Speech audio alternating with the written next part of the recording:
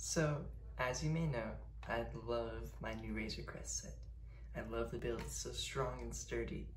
And I love how big it is, and there's plenty of room for everyone. It's just a really nice set.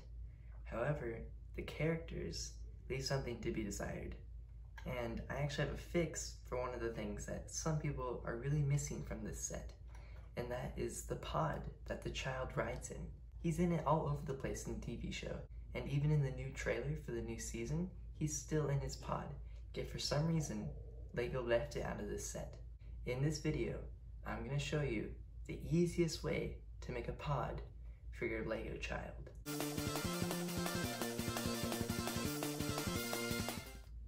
So for this build, you are only going to need 3 simple pieces.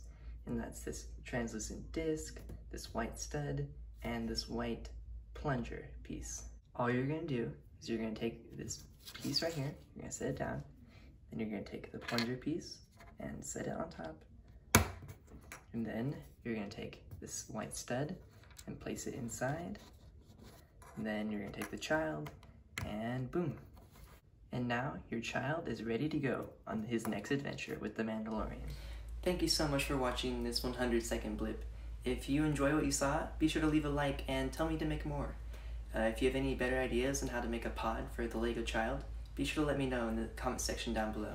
As always, if you like what you see, be sure to subscribe for more, and check out my review of the LEGO Razorcrest on the end screen now.